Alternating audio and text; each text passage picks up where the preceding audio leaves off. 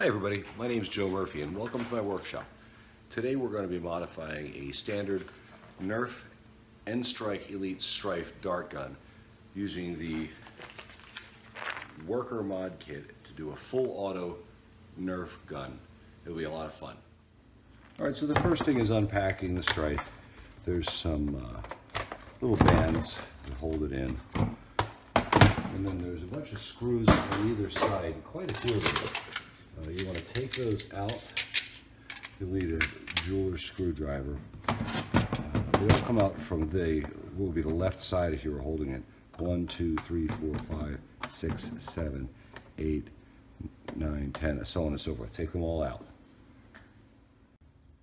Okay, for those of you who aren't aware of how a Stryfe works, this cutaway will probably be helpful now that I've got it open. Basically, the user inserts the magazine into the Stryfe, and the magazine is locked in by this, and there's a safety here to ensure that a magazine is inserted. They don't want this functioning without the magazine in, because that's a risk of kids getting their fingers in there. Normally this top door would be closed, which would be holding this button in, and the flywheels grab it and boom, and I'll demonstrate. Okay, there's your rev.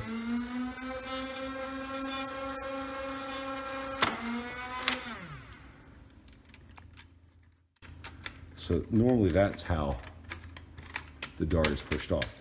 We're going to replace this pusher with this piece, and then we're going to mount this motor up here. And the way it's going to work is this piece is going to spin. Notice it only has gears on one side of the sprocket. So these gears are going to come around and engage this piece. Push it forward. That'll push a dart off the magazine into the flywheels. And then there's going to be a part where there's no gears. And when that happens, this spring here will pull this back, allowing it to repeat. So now that you have the basics of how it works unmodified, we're going to have to start making our modifications. Surprisingly little of this stuff needs to be kept. There are quite a few safeties. For example, you can't pull the trigger unless you're already revving. You can't pull the trigger unless a magazine's inserted. These are safeties to prevent children from getting their fingers up in here. You're going to have to make where the flywheels would grab it and potentially hurt them. You can't, it won't start revving until this button is pressed too, meaning the jam clearance door has been closed. Again, we're going to disconnect a lot of these safeties because we're going to be modifying the gun in ways that makes them unnecessary. So, all right, at this point we've got everything stripped out. That's this stuff over here. We saved again the hinge pin from the safety door. That would be this straight metal rod, the recoil spring for the pusher, the rev trigger and spring.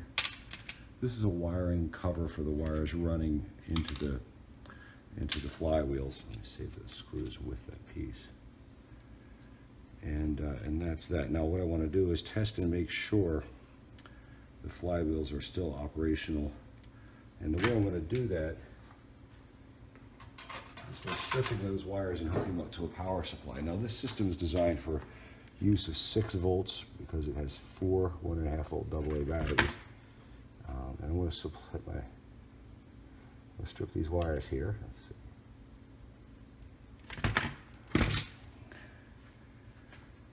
And then I'm going to set my power supply to 6 volts. Now I'm going to connect the red lead to the red lead coming off the flywheel box, and the black to the black one. And there you have a test of that, so I haven't damaged the flywheel. Now in this video, I'm going to leave the stock flywheels in it, but in a later video, I'm going to replace these stock flywheels with full auto flywheels, which are a little bit heavier and a little bit better balanced. So I'm going to actually, although it's not necessary for the mod, I'm going to remove the whole flywheel rig, and I'm going to put a quick disconnect on the power to it. It'll probably end. All right, so I'm taking you in for a close-up. This is what I did. I took those wires and I mounted it to that little jack here, and then I hot glued the jack to that assembly. Now, you won't be doing this in your mod. In your mod, you'll just have the two wires coming off of it. But for our purposes, it's going to look the same because this isn't a quick disconnect, and I'll just have two wires coming off of it too, one red and one black. It's just that they won't be soldered in place. They'll be, you know, through that quick disconnect. And this is great for me later. Again, if I want to try and change these flywheels, I won't have to resolder new flywheels in. I'll just put a quick disconnect on them and, you know, snap in the power connector. Okay, so I've reinstalled those flywheels again with the quick disconnect that I added to it right there. And I'm going to, again, put the connector in. And now I have a black and a red lead coming off of it, just like if it had never been fitted with the quick disconnect. And this part, this little bit here, will be covered by the jam door when I close it. Now this one has batteries in it, so if I wanted to test the unit, I could just touch these. These are the leads from the power supply. There's 4 AA's on the other side. So I could test it. Okay. Now the worker kit comes with all kind of electronic components. One of the things that comes with is a set of these lever switches, and they function nicely. That's the first piece we're going to use, and that's going to be connecting power to our red system. And again, it looks like that. Okay, there's 3 connectors on the bottom. Now, I want to show you how we connect these in our system. Okay, so here's the switch, and you see it measures it, and then these are my connections. So I'm going to connect to the center pin. I'm going to connect power in. To the bottom pin here, I'm going to connect power out, and then this is going to go back to ground, and that's important later for what's called braking. Now the rev switch assembly is going to go in this area here. And the first thing you want to do is put in the button trigger assembly.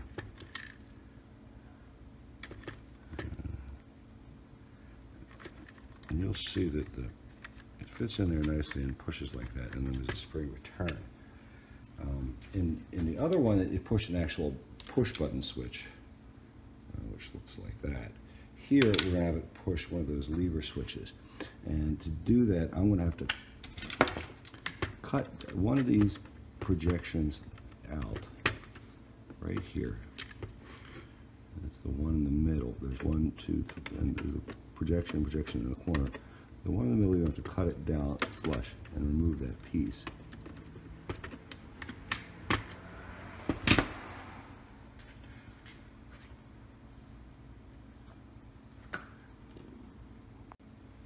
The next thing you're going to do is take one of the very, very small screws that's provided with the kit, and the very, very small switch, and you're going to mount it by putting one screw through.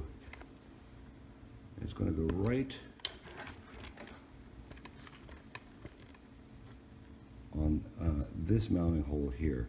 So I'm going to screw through the switch, and again, I want the switch to be the open part of the switch up, and I'm going to put a screw through here, this top one, and into this projection right here.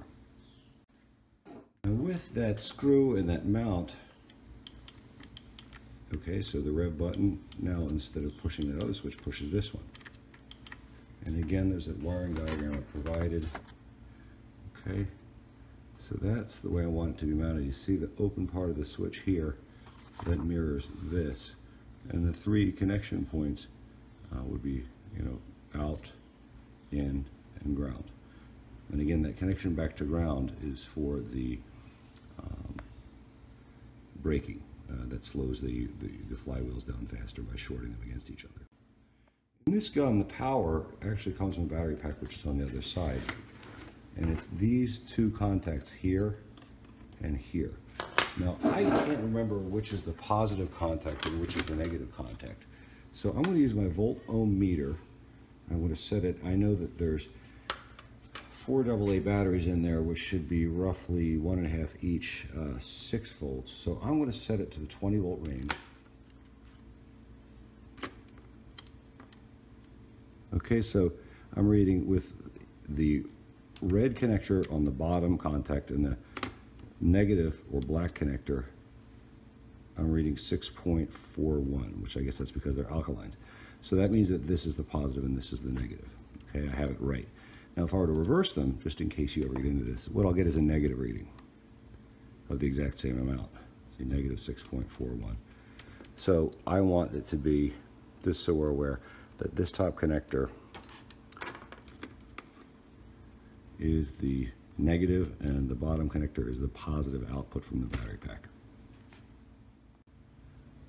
So now that we know that this center connector here on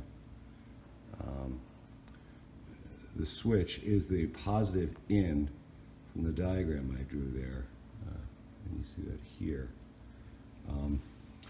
we're going to need to run a connection from the positive output of the battery pack to the center input of the switch. And again, so that way I know that I want to run from the positive terminal of the battery pack to the center switch, and that'll be the first line we're going to run.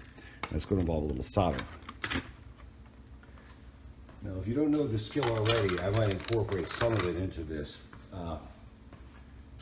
Soldering is done with a soldering iron and solder.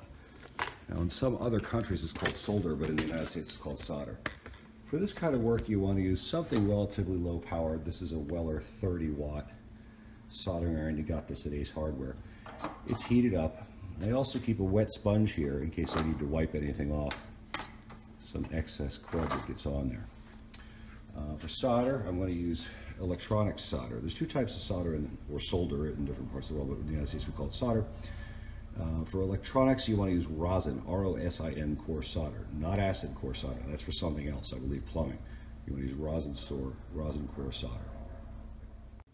And again here, this is the gun. I'm going to focus in on where we're working. And as we discussed, I'm going to run a wire from the center pin of the rocker switch up to the bottom electrical contact, which we've determined by using the volt ohm meter to be the positive output of the power pack on the other side, which is 4 AA batteries. So in service of that, there's some wires that come with this kit. They're awfully thick and they're hard to work with. I've cut a very short length that measures the distance pretty accurately. I don't like to have a lot of not so nice wires. And then I'm just going to strip the ends of that wire. I have a pair of wire cutters, just a little bit off the end of the insulation. Now, once you have the insulation off, you can use the wire just like that, but it's always nice when you're working with solder to, so to speak, tin things. And that means get a little solder on them. Solder connects best to solder. Part of what rosin does is a glue-ish function, and it helps the solder stick to itself. So I'm going to put this here. That's my soldering iron. It's very, very hot. And that smoke you see, that's the rosin burning. I'm going to get a little bit of solder on there just to increase the surface area for heat distribution. And just run a bead of, and there's a little bit extra on there. I'll just reheat that and knock it off. Just a bead of solder on there, and you get a better contact when you install it into your switch, because the solder again sticks best to itself. Okay. Oops. So now that I've got that tinned and ready, I probably want to tin the other end. And again, there's a little bit excess solder on there. So I'm just going to reheat that and brush it off. And then I want to do the same thing with the other end. And I'm not going to do this every time I do soldering in here, but I'm showing you the technique. Again, let's see if I can get you in there a little better. Just that the part of the end of the wire that I took the insulation off. Again, you want to get a little bit of solder going. You start seeing smoke, and you'll know you've got some melted. You got a little surface area, and then just run a thin coating of that solder onto the wire end. Okay, now that I've got that done, okay, here we are, and I'm going to run it again. I'm going to turn it this way, it's easier to see.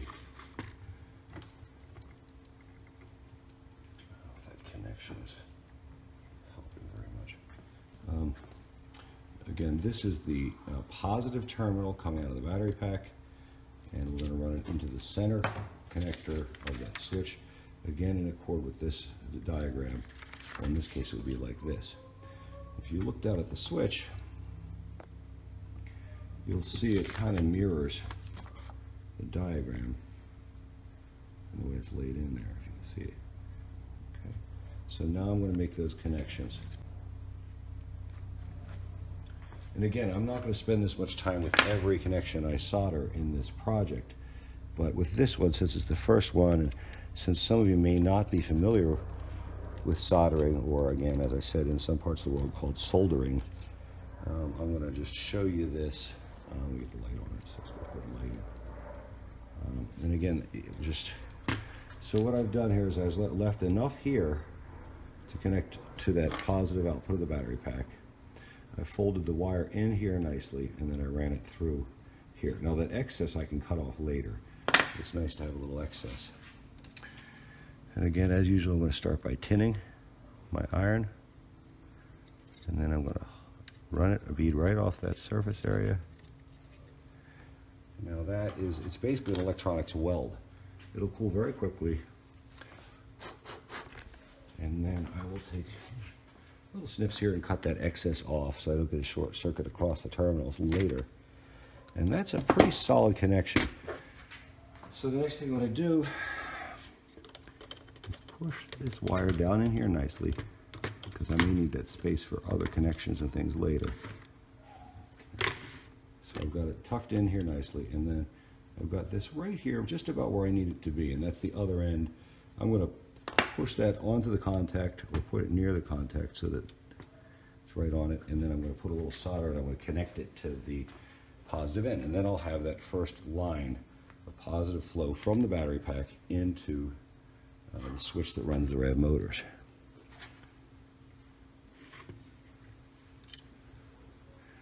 Okay, tin the tip. Oops.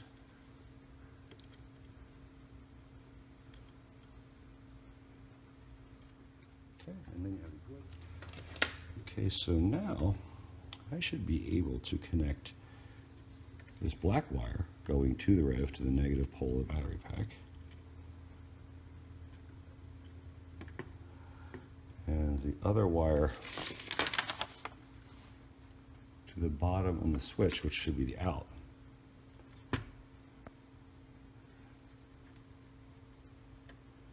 And when I pull that trigger with those connections made, I should get rev. You should be able to hear it. Let me just get these wires in where I want them. Okay.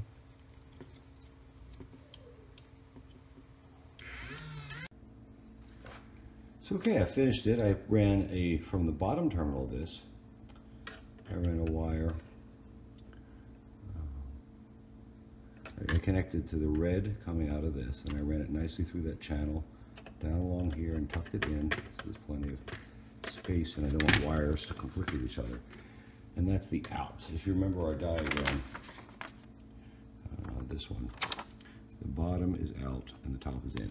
So we go from the positive terminal of the battery pack to the in on the switch, and then from the bottom terminal, which is out on this diagram, through this wire up into the flywheels. Okay, and then the negative line, the black line coming out of the flywheel, went right and was soldered directly to the negative terminal of the battery. So now, if I push this button here, I'll fight this spring, I'll turn the switch, and the flywheel will start to run. Getting back to our circuit, if you remember my diagram, I wanted to run this back to ground, the top connection of the trigger switch. I want to run that back to ground here. Now the question is why, and I'm going to demonstrate that here with a test lead. Okay. So if I rev it up, it takes quite a long time to spool down. If I run that one last wire, and I'm just going to use this as a temporary connection, when I take the switch off, it offers braking, and it does that by in a sense, shorting the motors against each other. They wind down against each other. So I'm going to make that a hard connection so we have the braking. All right, now we're going to get into what may be one of the harder parts of this job, but I'm going to show you how to make it easy with some tricks. But what you have here is the pusher assembly.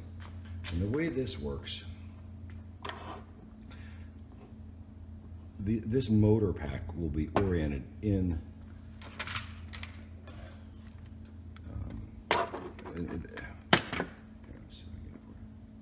it'll be oriented about here in the gun, and it will be spinning. You want it to spin clockwise, and what it'll do is the teeth on it, and again, there's only teeth on half of that gear. It looks a little bit like the head of a rooster.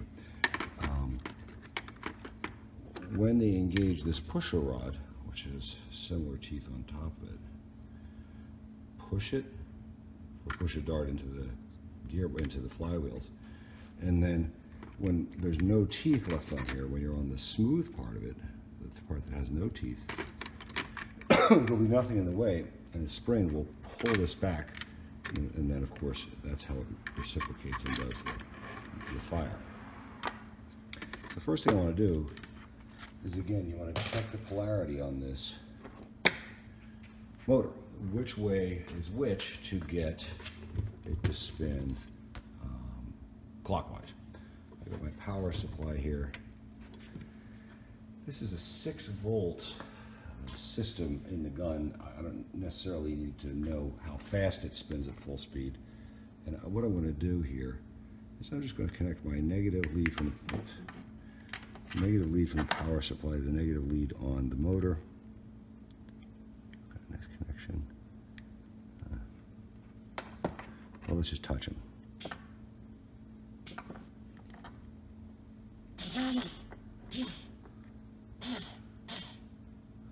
Okay, now if you can see that, it's spinning counterclockwise. So what we want is the other way around, to get it to spin in the direction we want. So I'm going to put the negative on the bottom pin.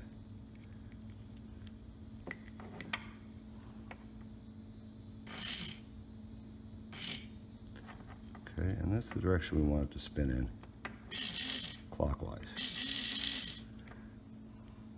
So now we know that the positive is on top and the negative is on bottom. Now, interestingly, that's the opposite of the way the battery pack was laid out, but that's what we're going to have to do here. Now, you can't just put this motor in the gun. It won't fit, or it won't fit. It'll fit, it'll lay there. Let me back out here. Go with the power supply for now. It'll lay there, but it can move back and forth and slide around, and you need a way to mount it, and it needs to be mounted precisely. If it's too far forward or too far backward, it won't engage the pusher bar with proper synchronization. So in order to do that, that's one of the really cool things about this worker kit. They provide a mounting system, and that's it there, that allows you to get this in exactly the right spot. Now, the mounting system comes in a plastic bag. Most of it you don't need, but it consists of this piece, very important. I don't even know what this does because I've made this kit so many times without it. And the way it goes, the motor has a little projection in the bottom. That's the part of the shaft of the gear. And if you look here on the mounting system, there's a cutout for that big motor. So you put the motor on it, and that little pin fits right in that square hole, and it goes nicely. And then right here, there's a mounting hole on the mount and a lug there. So you snap them together, and you take one of these screws,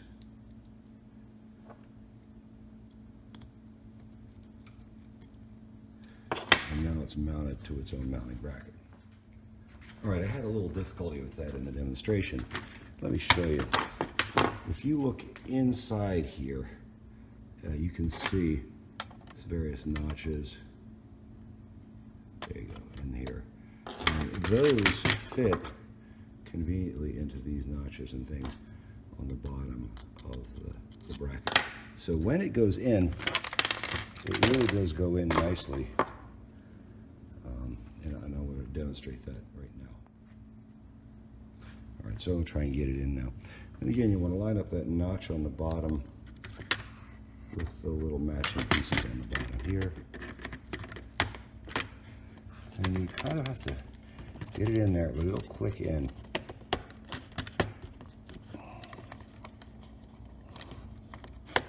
It's not exactly right.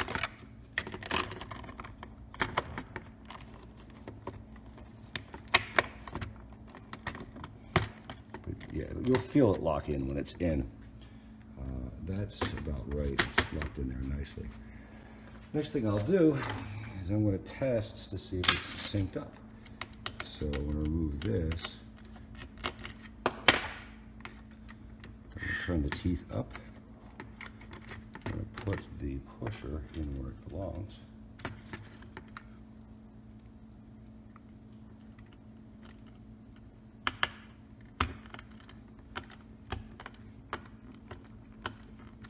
And again, the way this works, right now the teeth on the sprocket and the engine are up, so this can freely move back and forth until the gears come around.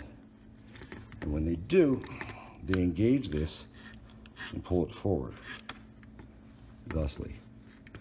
And once it clears, the motor keeps going, and the pusher is under spring tension is pulled back to here. All right, so for me, with some trial and error, I got it to a place where I think I'm about right. If I turn this, I'll show you. The gears will engage. Oh no, they're missing. But if I get it in there, it'll go through, and if I let it go, it'll come back. Now again, I'm going to have to work with that. But before I do that, what I don't want to do is get it timed out just right and then have to take the motor back out to solder connection. So I'm going to take it all apart now, and I'm going to have leads off the motor. All right, so after some not insignificant tinkering, I put some test leads onto the motor, observing that when it's installed properly, positives on top and negatives on the bottom, to spin this counter or spin this clockwise. Got the spring and the pusher in, and I've just fiddled with it. I've got it mounted nicely down in there in a way that looks like the notches match up that I showed you in the earlier recording. To test this, I'm going to connect the hot to our trusty power supply. I'm going to take that down a little bit just so it's not going to be two bolsters. Let's see if this works now. What I want to do, I want to turn the power supply off first. And I'm going to hold this just so, because there's nothing holding it in there other than this placement. And this should work. Let's see.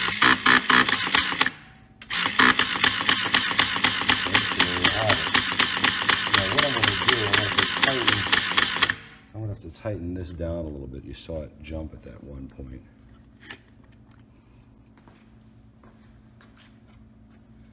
And that's just tinkering.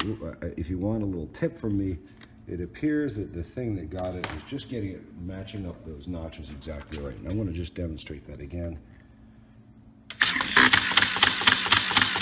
once you've got that going, then you're in a really good spot.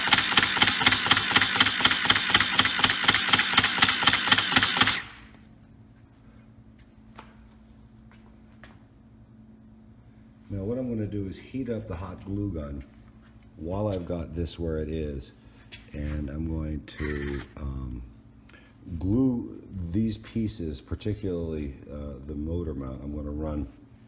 Let me show you. Okay, so the hot glue gun's heated up. Before I glue it, I want to just make sure I've got it seated exactly where I want it one last time. So what I'm going to do here is just test it by giving it some power. So now I've got it seated exactly where I want it. I'm not going to fool with anything else. What I'm going to do here if you look, there's a space in here, and I'm going to fill that with hot glue to hold it there. Just, this is a very delicate part of the operation, so even having just taken that little break with you, I'm going to test it again. Again, I'm going to use my finger to hold it in place. That will be done with the hot glue later. See that? Okay. Now that would be an unhappy day for a kid or you if you were out trying to do Nerf work. Let's just get it just right where I want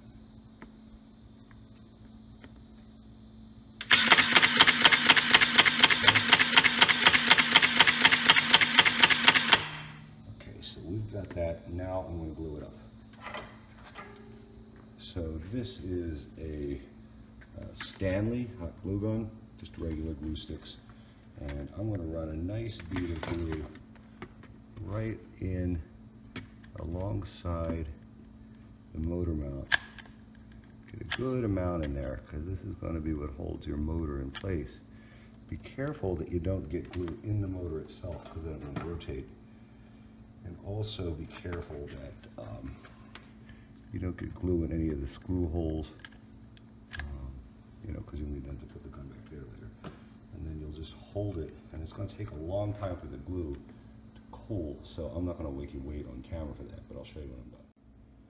Okay, so that glue has dried, or cooled if you would. I actually, after it cooled, tested it, it was good, and then I added some more. You want to have plenty in there because you don't want it to break down on you. And let's run a test here.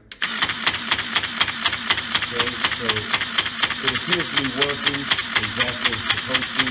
Now we'll be pushing darts off the top of the magazine, which goes in here, and into the flywheel in here. So the next thing we want to do is a little more wiring. Now, obviously, it's not just going to be on all the time. It's supposed to be on when the trigger's pulled. Now, the trigger is this piece here. There's a fancy, so to speak, sport trigger that comes with the worker set. You can use either one. It really, I don't think it makes much of a difference. I think these dots on the stock one, if you can see the holes in it, this helps kids identify which ones have been modded, and we'll go full auto because this does not have those, and sometimes that's of interest to the kid. I don't care, and I'm not going to bother with it today, but the way this works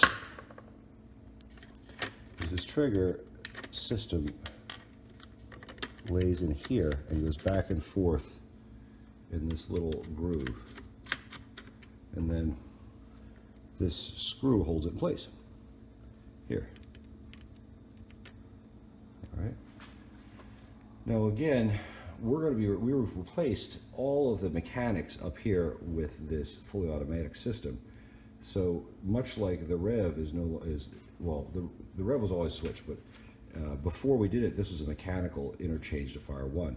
We're going to wire it now to actually actuate another switch, very similar to the switch we used for the rev. And I'm going to start getting that ready, and I'll talk to you a little bit about that more when I'm getting going with that. Okay, now ultimately we're going to end up taking the pusher bar back and spring back off to run wiring, and also we're going to not install the we're going to have to run wires under here and things to do this. But the way this will ultimately work is the trigger assembly will sit here, and it's really nice because this fits almost perfectly right there. That's the trigger switch assembly. If you just tuck it right in here, and then you'll hot glue it later, and then you have that, and that will be turning on the feed. So first, the operator will rev up the flywheel, and once they're good and speedy, by pulling this trigger, it'll start feeding darts into the flywheels and then out the muzzle. Nicely enough, the wiring for this isn't going to be all that big of a deal, at least for now. So how this is going to work is I'm going to run the positive wire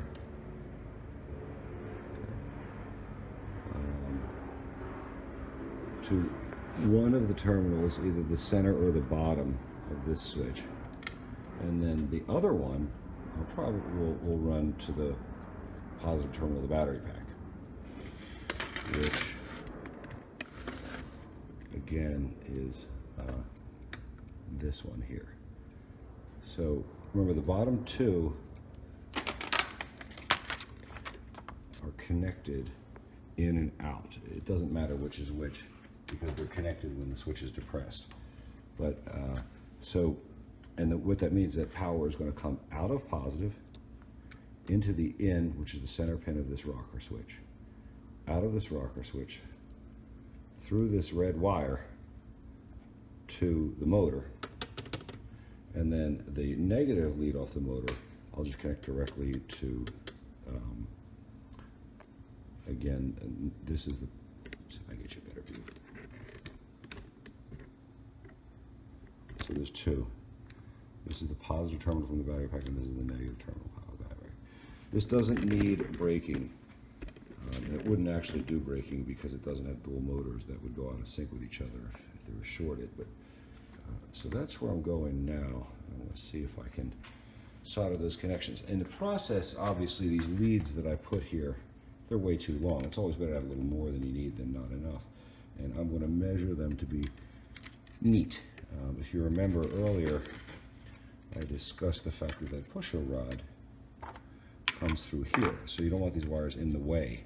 And you handle that by tucking them down in, as I did with this wire. You tuck them in and you run them through that channel we cut, which will ultimately be under the trigger assembly for this system.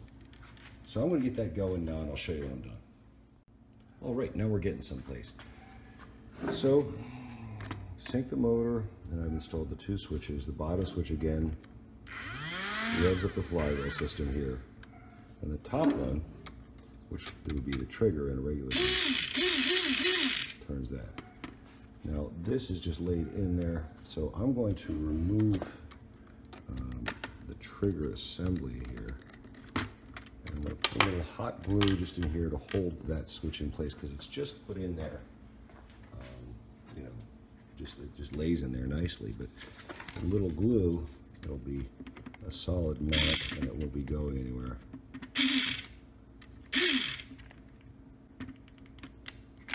So I want to glue that in nicely. A couple beads on it, just so that it doesn't rotate out of position.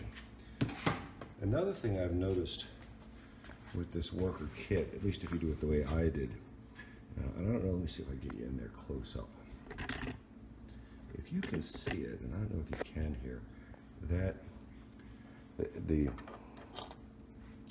end of the button doesn't exactly connect this exactly. And what I've done is a little workaround. So I've taken a piece of cardboard and just laid it in there. So you can use a pack of matches or whatever. And I cut it just to fit in between there and make sure that it'll always, the button and the switch, and then you'll always get good contact as it works. Now, again, what we're waiting for now is for the glue up here on the switch that turns the motor to dry or cool, and I'll be back when that's done. All right, so now I've got the nominal trigger back in, and we'll test that. Now you may notice it's going much faster now than it did when I tested it. That's because it's getting the full 6 volts of the battery pack instead of the 3 or 4 I was using for testing purposes. In other models, I use voltage regulators and things to slow down the feed. We may have to do that later with this one, but this is pretty much a basic modification. Looks like all that's left, you want to make sure that these wires here aren't in the way of the pusher rod. Right? So you tuck them down in there nicely. You might want to, you could even give them a dot of glue to hold them in place if you wanted to. I don't know how necessary that is. And now I'm going to close it up. Okay, so we're done. And here's the finished product. Pretty much a standard looking Nerf gun. The only way you might notice is that extra connector in there. I've got a full magazine of some darts. Let's see how it works.